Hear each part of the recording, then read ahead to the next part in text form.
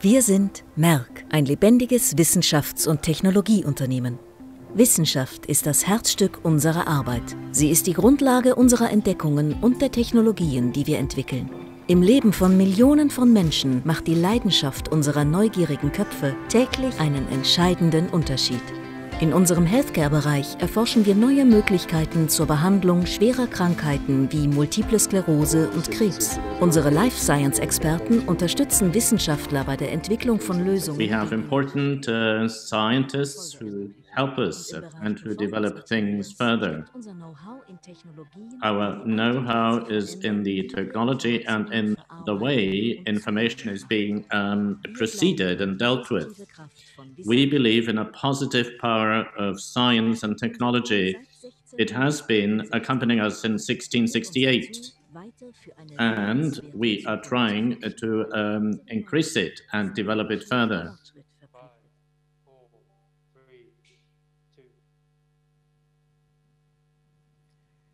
Sehr geehrte Damen und Herren, willkommen. Ladies and gentlemen, we are now starting our digital event at the representation of Hessen, which was organized by Lucia Puttrich, responsible for European affairs, and the company Merck Limited.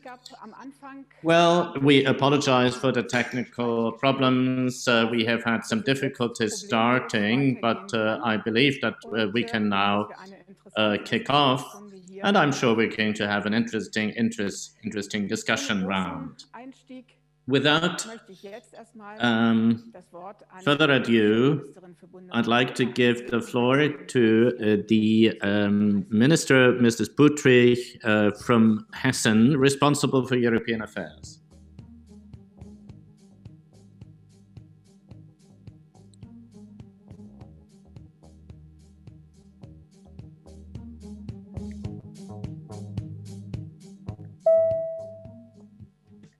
Ladies and gentlemen, I'd like to welcome you to our digital event from the representation of Hessen here in Brussels. We were hoping that in November we would be actually able to meet and that we would have overcome COVID, but things have turned out to be differently. So I couldn't welcome you personally, but I think it's better that we do have it digitally rather than not having it at all. We have had difficult times ever since March. I would also like to express my gratitude to the company Merck, in particular in front of the CEO, Mr. Oschmann.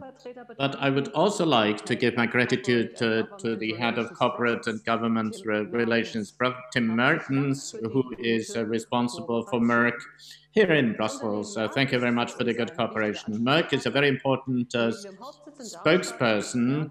Apart from the headquarters in Darmstadt, Germany, Merck is also present in Brussels. We have developed a whole series of cooperation because Merck is not only an active player at international trade, but also in the research and in the fight against Corona.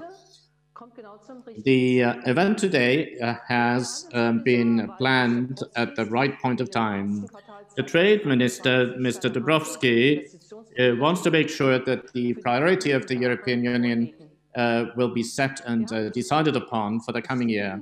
Trade policies is, apart from competitiveness, a very important pillar of the President of Ursula Leyen, responsible for this in the European Commission.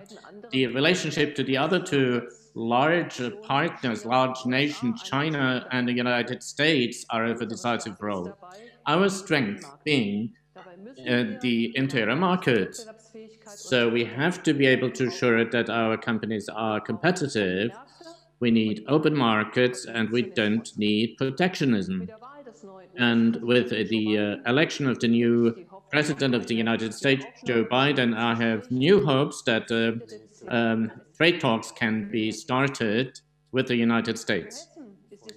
For Hessen, this is of great importance because the United States are the most important trade partner. We have exported 7.2 billion of goods to the United States in 2018. The other construction site is China. There is a trade. We want to get a new trade agreement with China. It's very important that the European Union gets the subsidy policy into the right balance. And here it is important for Hessen. China in 2018 was the most important trade partner with 2.1 billion. And for Hessen, it's also very important. So, ladies and gentlemen, we believe that there is a vital challenge for the European Union policies in trade, in particular in the relationship to China and the United States. So we would like to use the multilateral system of the WTO. How we are going to deal with it? What is there to be done? What should the trade policy look like? This is something we are going to discuss about today.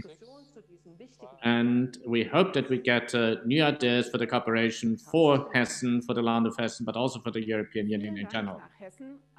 Thank you very much to Hessen, to the Minister from Hessen. We're going to continue our program with the chair, the CEO of the Merck, of company Merck, Mr. Stefan Oschmann. And we're going to show a video. Dear Minister, Mrs. Puttrich, dear members of the European Parliament, Mr. Sven, it is of course very sad that we couldn't meet personally in Brussels today. At the same time, however, I'm glad that the representation of Hessen, together with Merck, decided to organize this digital conference anyway. The topic is the trade policy with Chimerica and the European Union. We have had the pandemic ever since the beginning of the year, so it's one of the largest problems of the last decades. Never in the past before we had anything similar, and we realized that international trade is very important for our health, for our wealth and well-being. Let's have a look, for example, at the development of vaccines and all sorts of technological advancements. Such as, for example, I'm thinking about the semiconductor industry. The international trade is confronted with because of the political tension between China and the United States. This can be realized in different areas, such as, for example, for customs penalties or a World Trade Organization, which can't do anything about any conflicts taking place. So what we need is that we need better medical devices and medication in order to make sure that patients and researchers can be provided with what they need. Because of the open market and because of the international cooperation, we want visible results. Merck has 70,000 employees in 17 different countries. We develop difficult to be treated diseases by making research in new medication and treatment. Our material enable faster and ever better and more efficient data chips. For us, the science is the core, is the heart of our work. We contribute tremendously to combat corona with products and services for the basics research, but also for the development of diagnostic tests. We support more than 50 COVID-19 vaccination projects. We also cooperate with the Bill Melinda Gates Foundation. Our target is to accelerate research for a vaccine. Apart from scientific research and the knowledge, we also rely on international cooperation. Now, in the midst of the pandemic, it has become clear that the large problems of the future can only be dealt with in a multilateral international level. Let's just think about sciences. Since COVID-19, researchers and clinics have been exchanging data and information more than ever before in order to make sure that a vaccine can be developed. As a very strong cooperation between policies, sciences, the economy, and NGOs is certainly going to contribute to the overcoming a lot of other difficulties and problems we have, such as climate change, and of course, free trade. The following factors are going to be of an important role in order to make sure that we can be successful in the future in Hessen, but also elsewhere. We should commit ourselves for a committed and fair trade, internationally speaking. So we need high standards from the manufacturing up to the consumer's protection. We need clear and transparent rules. And also we have to realize what investment potentials there are. And also the increase of the growth of the superpowers should not overcome the right. The right should decide. International companies such as Merck have a very complicated delivery and supply chain, and relocation of manufacturing sites won't solve them. There is a stronger and stronger resilience against supply chains and transport routes. So we need more international cooperation. Fair world trade needs clear mechanisms in order to overcome political conflicts. Conflicts can be quite normal. What is decisive is that how we deal with these conflicts. So there is criticism which is justified, but this should not be a reason just to ignore the regulations. Quite on the contrary, it should be an encouragement to change the regulations. Europe has a political focus, and we should always see it and use it in fair trade. This is the right moment to do something about it. Now, the timing of today's meeting is increasingly important just after the elections in the United States. I'm sure that the present situation in the United States is going to be a topic of conversation today. Thank you very much for your attention, and I wish you lively discussion.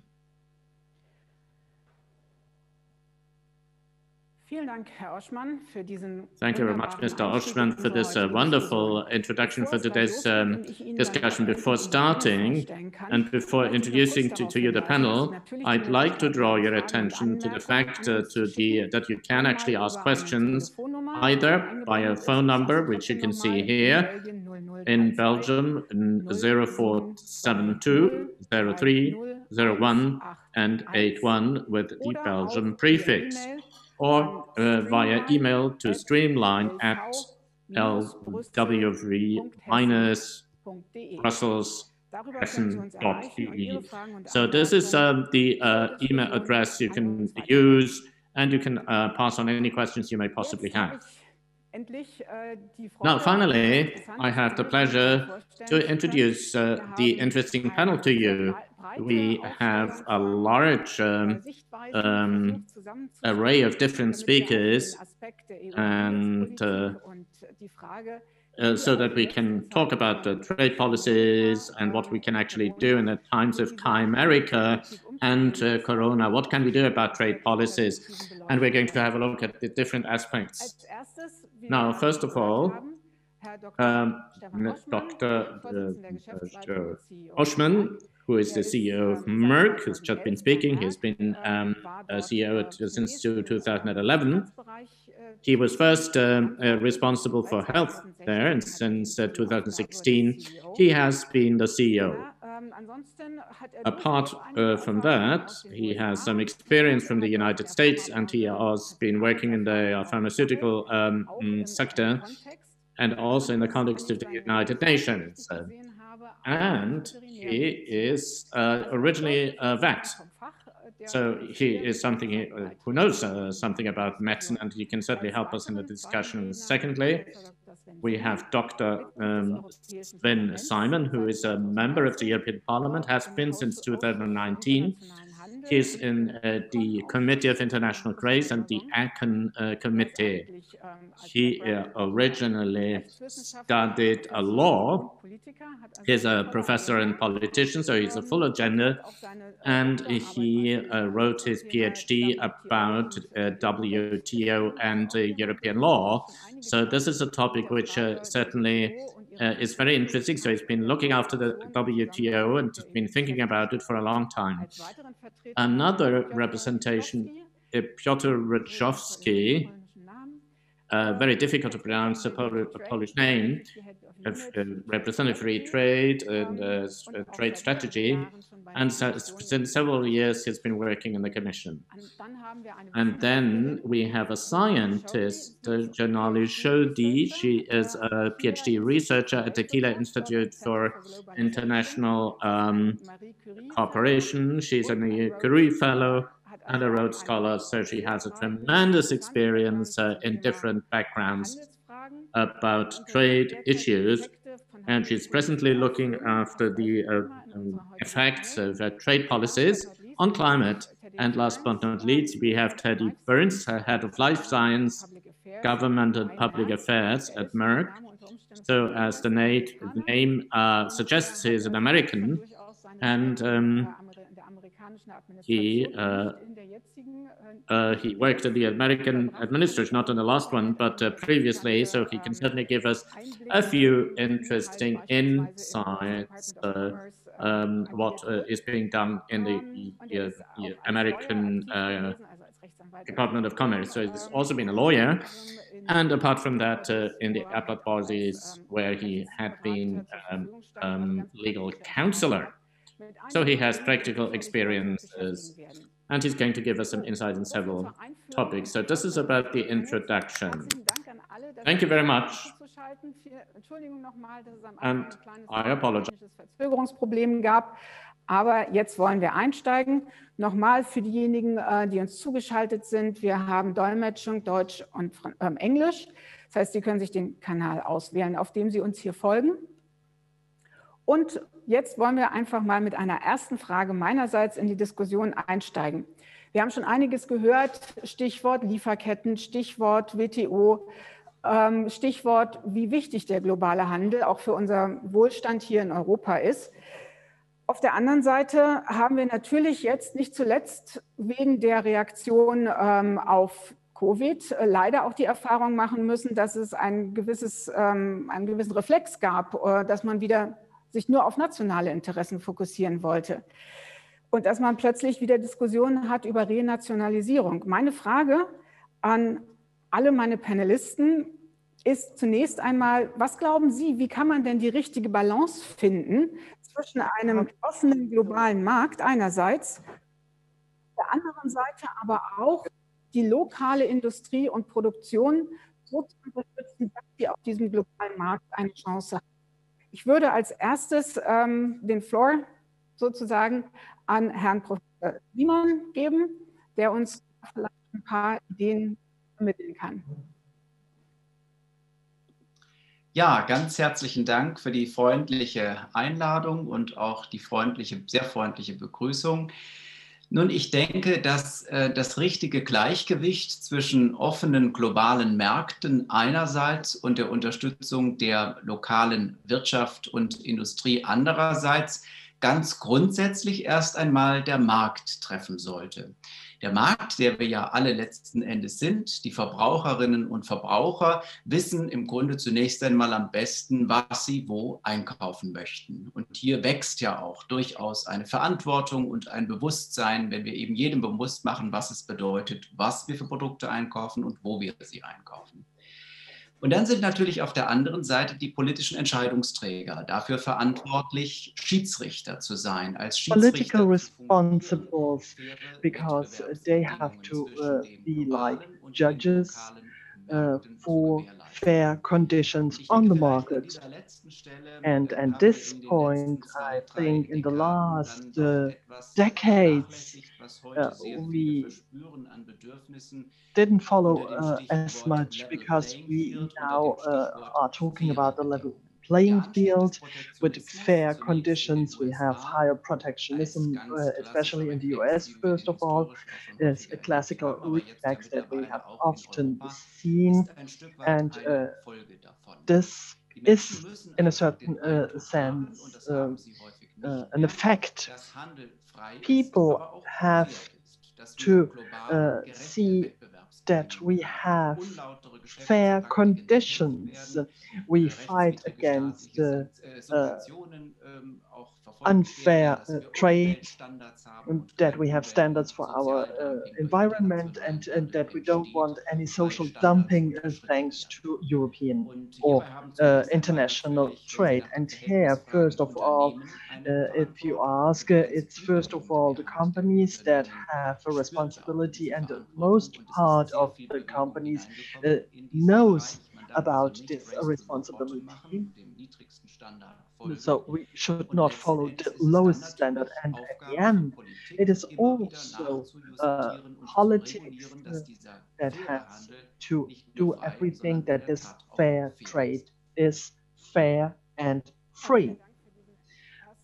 Thank you very much for this first comment. And then I would like to give Piotr Rydzkowski from the Commission, or ask him, right now, we have consultations from the Commission, open strategic autonomy, and the Commission is not thinking about only yesterday how we can find the right balance and who should do what.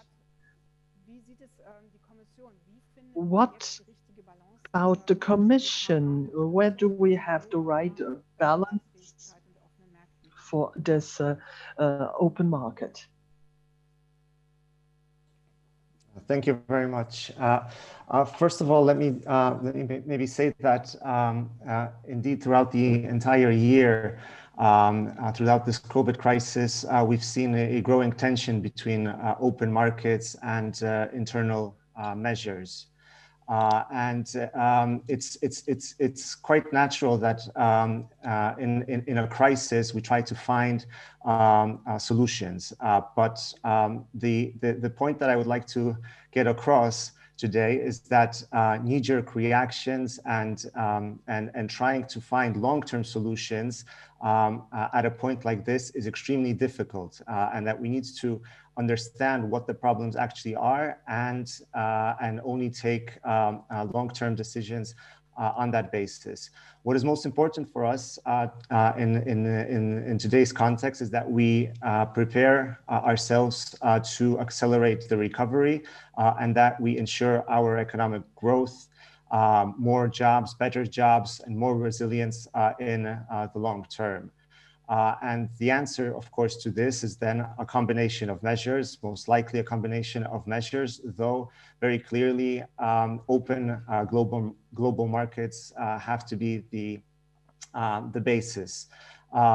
Definitely the balance of whatever we do has to go in this direction, because open markets are a way of ensuring that we ensure that we have economic efficiency and that we have the best allocation of scarce resources and that our supply chains and that our economy can be resilient. What is important here to keep in mind is that we need to prepare ourselves not just for a future crisis that exactly mirrors the one that we're going through today. We need to prepare for situations that perhaps are unimaginable, perhaps are quite different in nature and in scope. And the best way of ensuring that we are prepared for that is precisely to tap in to global markets, remain connected with our international partners, ensure that we have resilient supply chains, diversified supply chains. Now, when we talk about the role of governments and businesses, I very much echo what Mr. Simon said a second ago, it's very clear that it's the responsibility of businesses to understand their vulnerabilities, to draw lessons from their vulnerabilities, and to take appropriate measures to mitigate these vulnerabilities. Governments, on the other hand, are best placed to analyze the situation at a macro level and to take any necessary measures that address the global situation and move the entire European economy toward a more resilient stance. And in my view, a critical component of this is international dialogue and discussions and alliance building with our partners. Thank you very much for this. I would now have the question basically to Sonali. Potentially giving us a bit of a extra European perspective on whether or not the EU is currently striking the right balance when you look at it from the outside. The floor is yours. Well, I'd like to begin with an optimistic note that a balance can be struck between the pursuit of openness on one hand and the pursuit of important domestic priorities such as economic resilience, without compromising on some of these fundamental values and the commitments made by third countries as well as the EU to their various partners. I think trade policy will certainly play a very key role if we are to strengthen the competitiveness and resilience, as the key terms are in this discussion, of domestic players within the EU and also in third countries, and to guide the recovery from recent shocks such as COVID, but also the trade conflicts that have been hitting trade and economic growth hard. But trade policy is on its own, I think, not sufficient, and other complementary inputs are needed from not just the EU, but also from third partners, such as modernized infrastructure, financial stability, and an educated and versatile workforce. So in my view, investments as well as policy reforms in these critical areas would build capacity and trade competitiveness while keeping countries open to the flow of goods, ideas, capital, people, and technologies that's been an engine of growth and prosperity. Overall, I think I'd like to echo the other panelists that an important element in trying to strike this balance is to continue the ongoing work of coalition building at the WTO level, but also through the dense network of bilateral trade and investment agreements and through other plurilateral platforms as well. My second point is that the EU has to strike a balance not only between pursuing openness and making sure that domestic players are shielded from unfair competition, but also this growing expectation that the bloc ought to do more on the issue of sustainability and overall climate security. In a sense, I think climate is a strategic and competitive front in the trading system, since there is a substantial opening in setting standards, as well as developing, patenting, and exporting environmental technologies. Therefore, countries are watching carefully what the EU's policy response will be to this interlinked challenge of trade and climate. And particularly third countries are closely following the discussions on the proposed Green Deal and its crucial elements like the carbon border adjustment mechanism. So here too, I think the focus will be to design an instrument that is not perceived as protectionist and is still committed to the ideals of multilateralism and rules-based trade. Thank you for these first arguments. It's a very interesting point already raised. Now I would like to give the same question to Thaddeus Burns, who not only has potentially a more refined American perspective, but also obviously the insight from a company. So how is your answer to the question? Do you think the balance should be, are we hitting it at the moment? And are the sort of responsibilities rightly distributed? Absolutely. I would say that I very much agree with everything I've heard so far. And I'm not sure how much I'm not sure how much I can add here. I should say that, Peter made the very good point that we have to take a fact-based and empirical approach to dealing with this. And there's been a lot of sort of reactions to fear COVID and COVID-related economic crisis. My view is that the European Union has been the adult in the room in the global trading discussions in the last few years, and has really done quite a good job striking this balance between keeping open markets. There hasn't been a rush to apply tariffs in any trade war that the European Union has been involved in, except for perhaps through multilateral withdrawal of concessions due to a decision of the World Trade Organization. So the EU has not rushed into that what I personally consider to be fruitless space of this tit for tat of applying tariffs as a way of enhancing leverage towards some kind of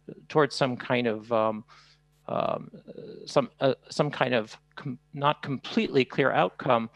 And so I think absolutely that tariff elimination is actually more the solution to this problem. If we're gonna bring to the market all of those technologies, and Merck Life Science is really a company that provides research, manufacturing, and quality assurance technologies to the vaccine manufacturers, the therapeutics manufacturers, and the diagnostic manufacturers of the world. If we're confronting tariffs as we move product around the world, and Merck does have a global supply chain, we are a company that operates in a global environment, and we do manufacturing in the European Union, in the United States, and in China. If we can't move that product around, customers, patients in the end, will suffer as a result of higher prices for the products that are actually the outputs into which all of these raw materials and equipment feed. So I think that's a really important point. But I also think resilience is a big issue. And we need to invest in what I call bio-infrastructure.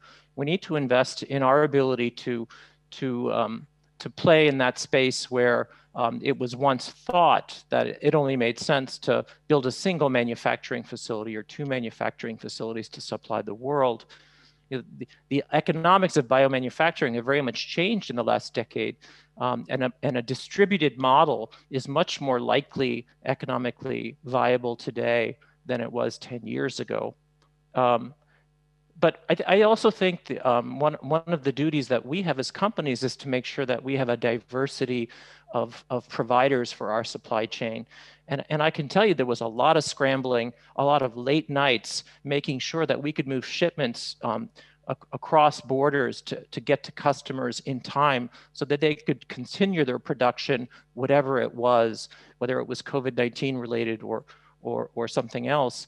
But I have to say, by and large, I didn't see any major failures. But one of our takeaways is certainly that we are qualifying suppliers in more geographically diverse jurisdictions to make sure that we have greater redundancy in our supply chain. So in short, I think the EU has really been taking a very considered approach here. And I think that with a change in administration in the United States, I think the EU should continue to play a leadership role, bringing people together, hopefully urging parties to come back to a multilateral discussion table. Because after all, there is unfinished business at the WTO. We have a 0-for-0 pharmaceutical agreement that could bring parties together to eliminate entirely tariffs on finished pharmaceuticals. That agreement should be expanded to include upstream inputs so that those companies that decide they want to manufacture in a certain place won't be sitting behind a tariff wall. And then, of course, Sonali, you talked a little bit about climate. We have the unfinished environmental goods agreement at the WTO, which was a really remarkable plurilateral initiative. And that could certainly be revived if we see a US government that turns back to the WTO. Thank you, Thaddeus. Very interesting insights here as well. I think it's interesting to hear the vocabulary that you are using when describing the EU and its role. I heard referee, Schiedsrichter from Mr. Simon, I've heard the adult in the room, the parents. Everybody has a lot of expectations. Sonali mentions that third countries are towards to setting standards, to getting it right when it comes to the green to transition. So my question would be, how do you deal with all these expectations as the EU's, the bloc regulatory machinery? What do you want to achieve with that you've been discussing recently, and what one can picture under this heading, and what would be the trade and investment policy changes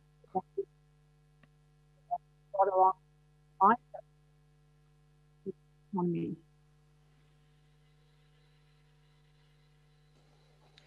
That's, thank you very much. Let me again start with a small fact. We have just finished the public consultation on the trade policy review.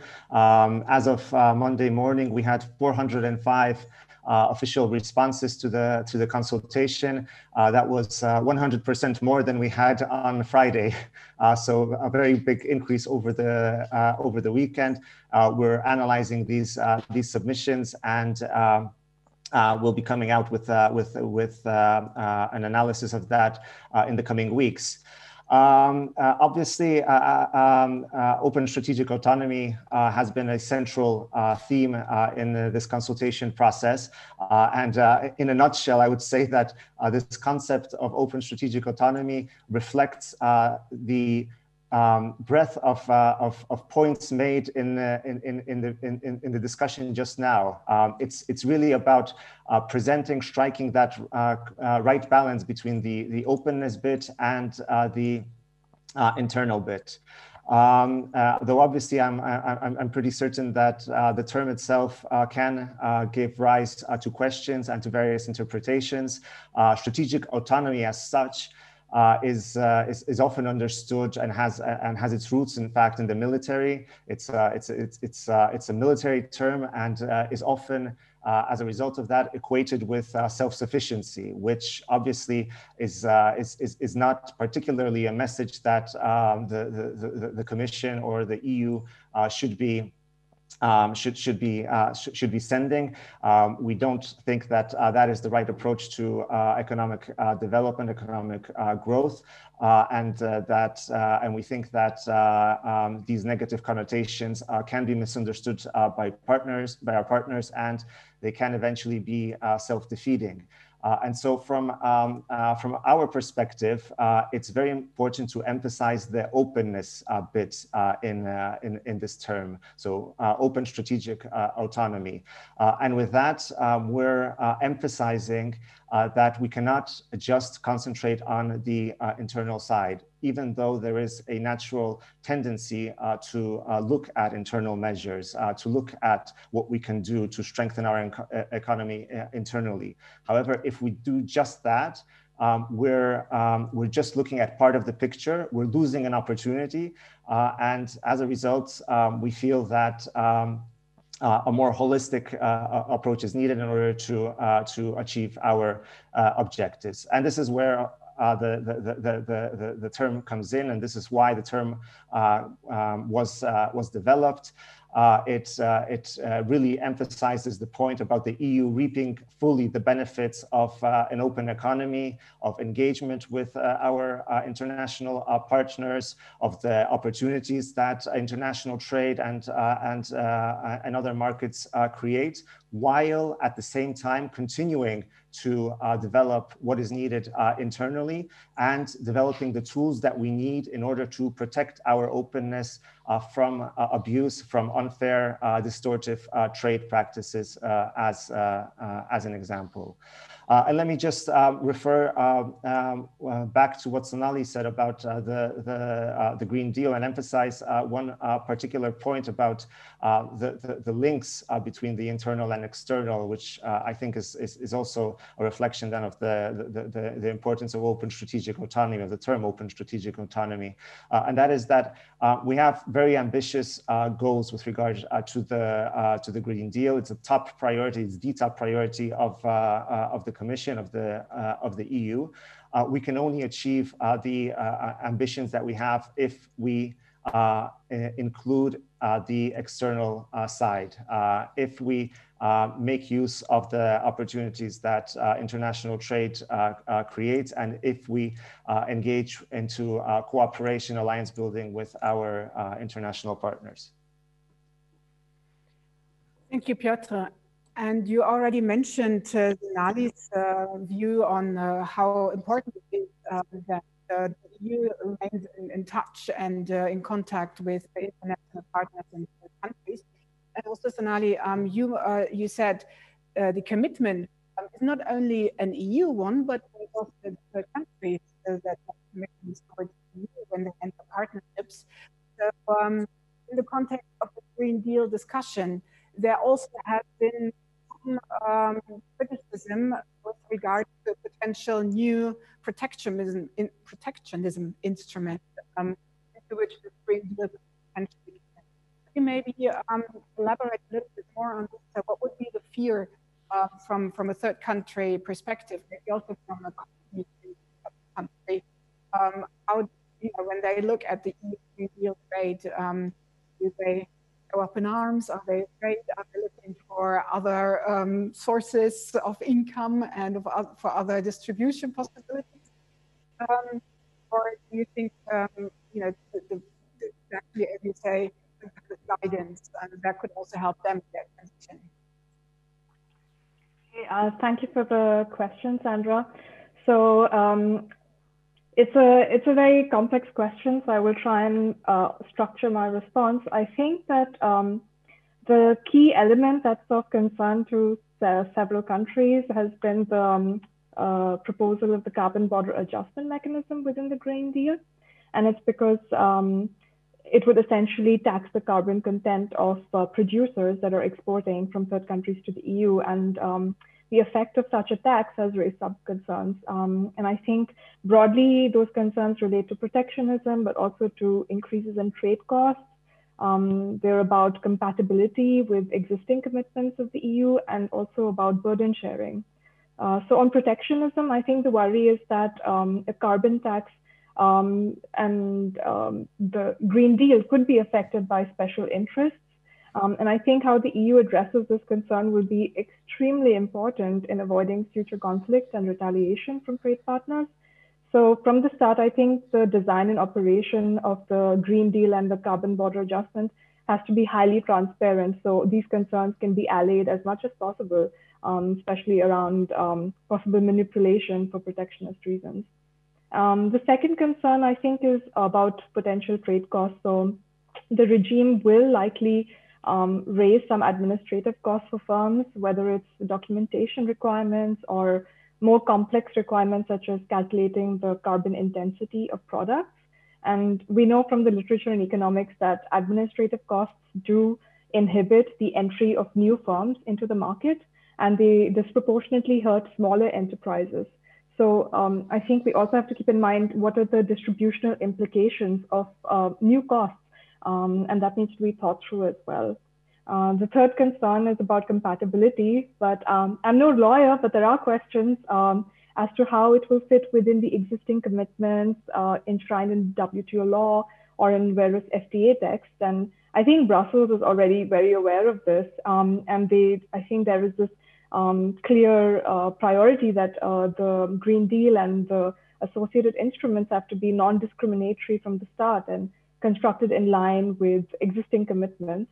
Nevertheless, I think stepping up dialogue with countries would be a good move so that we can get their views on board early on in designing the instruments. And finally, of course, is the issue of burden sharing. So developing countries do not have the same access or capacity in low carbon technologies, and they also face considerable financial constraints in adapting their processes. So we have to see how we can square the Green Deal with the principle of common but differentiated responsibility that's enshrined in the Paris Agreement. So on all these issues, I think a key message is that third countries would also be closely watching the reactions from US and China before finalizing their own position. But a common expectation is that there should be more communication and engagement on the Green Deal and the carbon border adjustment mechanism to consider the distributional consequences, to ensure its compatibility. But I think some good proposals have already been floated on how to address these concerns. Thank you, Sonali. Interesting points raised there, especially also on the administrative cost and burden that countries outside the EU might face. My question would go to Mr. Simon on this. You mentioned that obviously trade is very important for our welfare. Now we have a discussion on diligence by corporates. We have a discussion on the Green Deal. So all of this might actually add to the burden of the country, but it seems to be something that within the EU is very much in demand also by people, by citizens. They want to see a good due diligence process. How would you address the issue? Is due diligence der richtige Ansatz? Andere Instrumente vielleicht? Wie muss man den Leuten die Bedeutung und Notwendigkeit von Handelspolitik besser näher bringen? Well, can you give us a closer look at the significance of trade policies? I do hope that I understood your question correctly. There are some technical problems, unfortunately, and I wrote in the chat that there also is a stop of the English translation, so perhaps I answer in English. Well, there is a lot to unpack here. Regarding the skepticism towards trade policy in general, I think indeed that there is much explaining that we have to do. And the most important question is perhaps, which we should explain, is why are we trading at all? The idea of comparative cost advantages going all the way back to the theories of Adam Smith and David Ricardo is unfortunately not very intuitive to the public, and I noticed also not to policymakers. So first of all, we should do more to explain the importance of trade and the theoretical background. That is not known, not well known. I teach public international law and international economic law, and this is always the first lecture that I try to explain why do we trade with each other. That is obviously unknown in public and also in policymaker fields. And now I don't know whether you asked something more on. Ask about the due diligence. Yeah, due diligence and the supply chains. Yeah, I mean, on the subject of reshoring or even decoupling of supply chains, in a social market economy, it should first of all be left to companies themselves where they want to invest and with whom they want to trade. Still, we should think about ways and means to diversify our supply chains to reduce dependencies. And during the COVID-19 pandemic, we realized how dangerous dependencies on a few suppliers can be, especially in vital industries such as pharmaceuticals and medical technology. A way to undertake diversification is active industrial policy with a limited scope. And that means identifying certain fields such as personal protective gear in which we want strength and diversification and have a level of self-sufficiency. When we talk about due diligence and supply chain transparency, this can be a tool to enhance level playing fields as it is able to uncover environmental and social dumping. And when we talk about due diligence, we should think about new technologies of blockchain and using technologies like that in order to create and establish supply chain transparency. However, we need to be very mindful. We must not overburden small and medium-sized importers with unnecessarily complicated rules. Moreover, we do not want to see a chilling effect on overall trade with threats of prosecution and sanctions.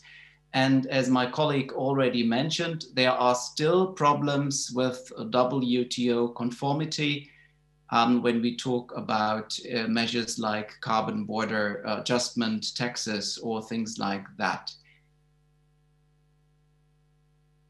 Thank you, and apologies for any technical difficulties that you are experiencing.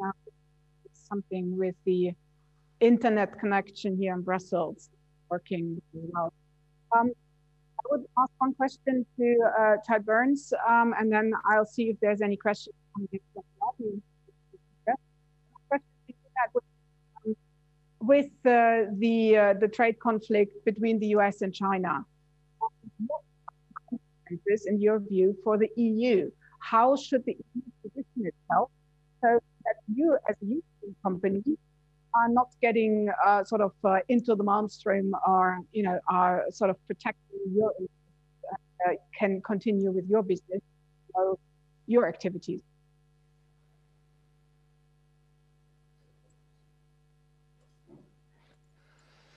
Yes, again, and thanks for the excellent but rather tough question, because again, this is really kind of a call to leadership for the European Union, where we are seeing a reactive mode between these other two trading partners. I can tell you we've been very active engaging with the US government, with the Chinese government, trying to explain why applying tariffs on raw materials and inputs into pharmaceutical supply chains is a policy that hurts patients and that hurts those companies that are coming up with the solution to a COVID-19 epidemic. And so I think that the very fact that the European Union hasn't focused on these areas in a negative way, as we've seen with these other trading partners, is already setting a good example. But I do think that there needs to be a recognition that trade has an important role to play in dealing with the COVID-19 epidemic. And that means that we need to be able to move all of these inputs and all of this equipment around the world and provide them to those companies that are doing research, that are doing manufacturing, whether it's diagnostics or vaccines or therapeutics. We need to be able to provide those at the lowest cost without any tariff cost in addition. And it's not just the United States and China that are applying tariffs to all of these inputs. There are many other countries that are using this as a revenue raising measure. And I do not, again, include the EU in that category, but I think there needs to be a leadership message coming from the EU about how this is not just an economic, not just a trade issue. This is an issue that should resonate with citizens who are worried about COVID-19 and their ability to get timely access to things like diagnostics. I think the other thing that the EU, as well as the US and China, ought to think about is what is the role that stockpiling of things like raw materials and the inputs into a manufacturing supply chain, what stabilizing role could that play? And so, for example, it doesn't make much sense to stockpile diagnostics for a future pandemic that hasn't been identified. It's not possible. It doesn't make sense to stockpile therapeutics or vaccines for an unknown epidemic. But it does make sense to look at some of the raw materials that go into that manufacturing. Things like guanidine thiocyanate, like lateral flow membrane, those are well-known inputs into biopharmaceutical and diagnostic supply chains that could be highly susceptible to stockpiling. And that way you can manage the shock of a huge demand surge in the face of an epidemic in future circumstances. And I think the governments have a very important role to play in funding and creating those kinds of stockpiles and collaborating with companies that are willing to help.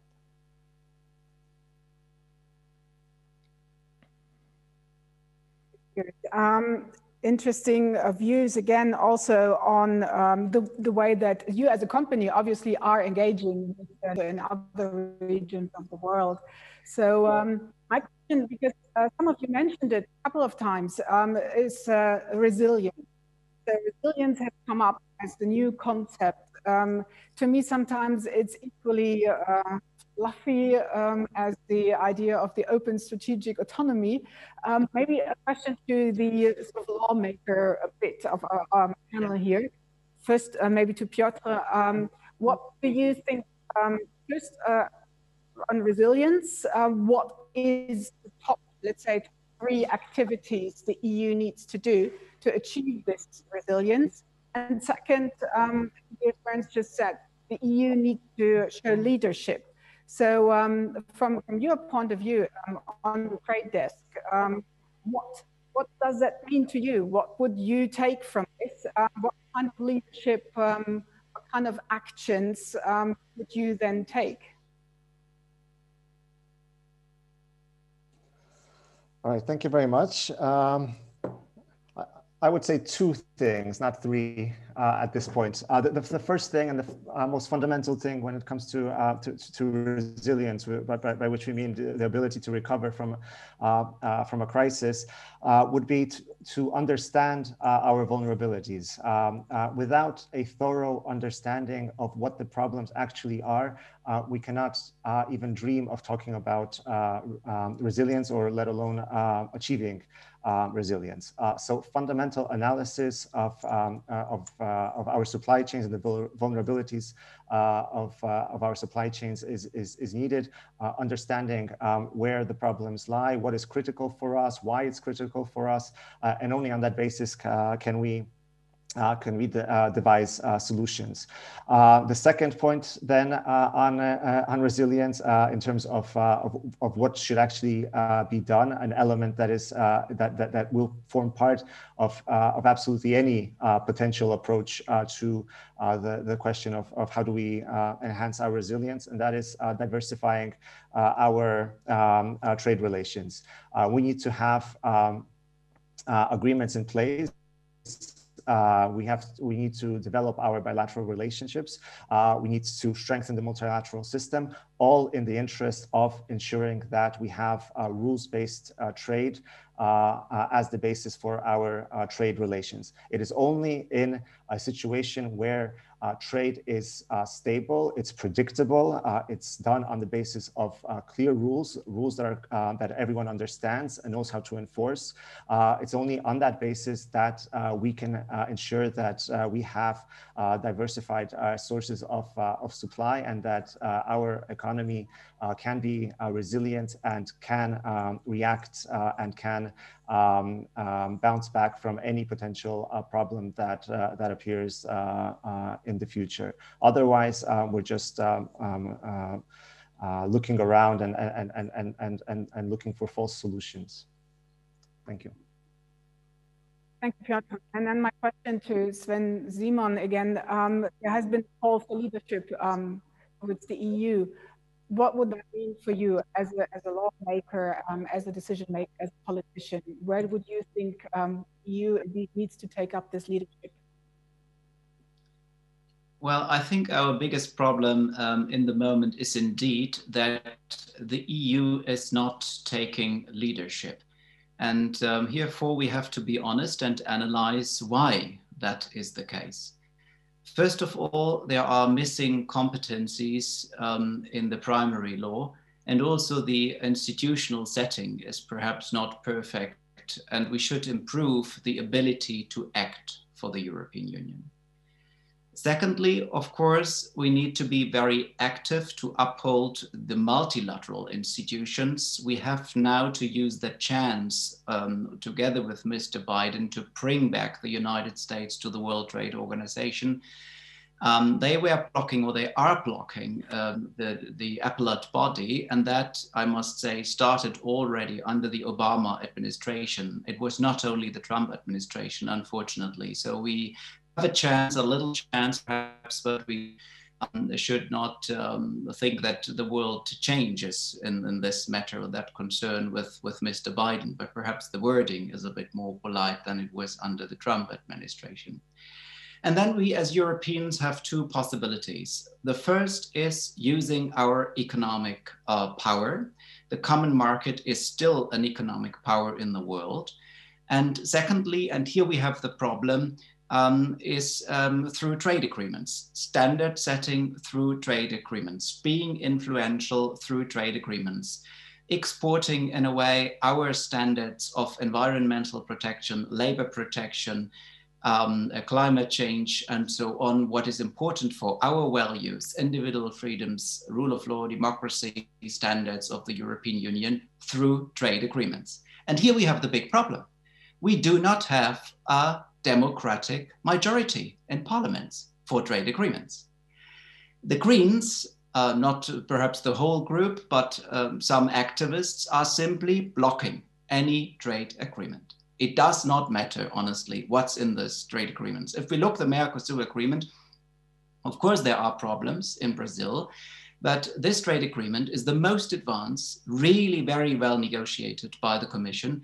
We have legally binding the Paris Agreement. We have a sustainable chapter, which is legally binding. Of course, the enforcement mechanism is not the same like on the national level, but the problem is that we don't get it through since it is blocked in the parliaments. We don't have a majority in the moment, as it is blocked by activists, mainly the Greens, from the Greens, socials, also some Social Democrats, and also blocked in national parliaments. And for that reason, I think when we start, and hopefully we do that sooner than later, the Conference on the Future of Europe, we need to talk about improving the ability to act, because it's always a problem when the European Parliament and national and perhaps local parliaments have to give their consent. And then we really honestly have to take and put the question on the table, how do you want to influence the standards in the world if you block trade agreements? Are we more successful with trade agreements or without trade agreements? And my clear answer is, the only chance of the Europeans is to have influence in this direction with trade agreements. And this is a very difficult situation that I try to convince colleagues. And I would really love if I get the help and the support of the industry, of the consumers, that we need those trade agreements. That's our only chance to have influence in the world. But in the moment, it is not a situation. And we see that now China steps in. That's the other issue which we have to explain to the people, that if the European Union is not managing to have trade agreements, then the Chinese come and take over without our standards. That's our problem in a way. Thank you, Sven Seemann, on this one. We are coming really close to the end of our panel discussion here. We did have a bit of a delay in the beginning, so maybe you can bear with us a bit longer. I do have one question that sort of tags on to what has just been discussed with Sonali. The importance of trade agreements and how they really help economies to develop. Obviously, the issue has been become much more interesting over the weekend with the Asia agreement, I don't know how we officially call it now, the RCEP or the RCEP. So maybe the question goes first to Sonali and then to Thaddeus Burns. If you both could just like in a very short 2 minutes statement, sort of give your view on how this changes the dynamic for the global trade policy debate. Okay. Thank you, Sandra, for your question. If I understood correctly, you'd like me to explain how trade agreements act as vehicles for standards and exporting standards, and what the role of big trade blocks are, such as RCEP. So I think just to jump on the issue of RCEP, what's clear from the text is that its biggest advantage is really in the area of rules of origin, that it's bringing together a very complicated mishmash of different rules of origin requirements under one clean framework. And this is essential for integrating regional value chains in the Asian region. But on the issue of standards, I think the RCEP doesn't go as far as recent agreements have from the EU side, these deep free trade agreements like EU-Japan or CETA. So certainly, I think that standards, or the race for setting standards globally, will be through the channel of trade agreements. But I think the Asian trade partners haven't yet reached that consensus, primarily because there's so much heterogeneity across countries in their priorities, in their stages of development. So there's certainly an open space yet for setting standards. Thank you. Interesting view on the sort of importance of the rules of origin requirements. My question again to Thaddeus Burns, how's your view on the RCEP and how is that going to then? Well, I'm not an expert on RCEP, but from what I'm reading, I think Sonali is actually absolutely correct. It's not a very deep agreement when it comes to all the disciplines that have been embraced by the parties around the table. But it's also an agreement that lacks key parties that we care about, at least in our company, based upon our footprint.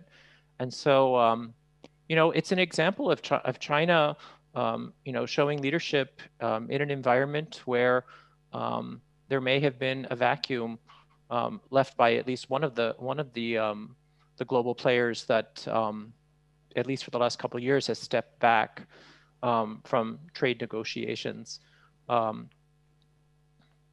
I don't think, by the way, and I don't think I think, Sven, you're absolutely correct. I don't see the Biden administration jumping like headfirst into a bunch of trade negotiations at this time. They're going to be very careful, but I think what they will pay very close attention to is any overtures from the European Union. They will take those very seriously because they realize that one of the reasons that the United States is in the situation that it's in right now is that it didn't play with allies as well as it could have in this broader trade agreement sort of firmament. And so RCEP in many respects is a kind of a completely normal reaction to a vacuum. And who could blame the Chinese government for pursuing that opportunity? But I think that, you know, we would be looking for something more ambitious and something that includes more of the countries that are global traders. Thank you, Thaddeus, and thank you to all the panelists. We have reached the end of our panel debate today. Thank you so much for your input. It's been very interesting. I think the main takeaway from my perspective, at least, has been the EU is being called on to show leadership. It's still the adult in the room. It's supposed to stay the adult in the room. When it changes its own sort of priorities, it needs to communicate them transparently and clearly to third countries to make sure that everyone understands where the direction of the travel really is. So thank you all for contributing, for your interesting views. Let me just conclude our sort of little discussion today with a big thank you to the team here at the Landesvertretung Hessen, who have been really running behind the scenes, trying to make everything work, even though the technology has been not very cooperative. I've been asked to mention two further interesting events organized by the Landesvertretung Hessen. One tomorrow, one is it's on 30 Jahre Deutsche Einheit, 18.11. Sie sind eingeladen. We have 30 years of German unity. You can see that on live stream. And the second one is the 19th. We have 15 years of European College for Security and Defense. I hope you could have learned something from our discussion. Thank you very much to everybody who was participating, and have a lovely afternoon. Thank you.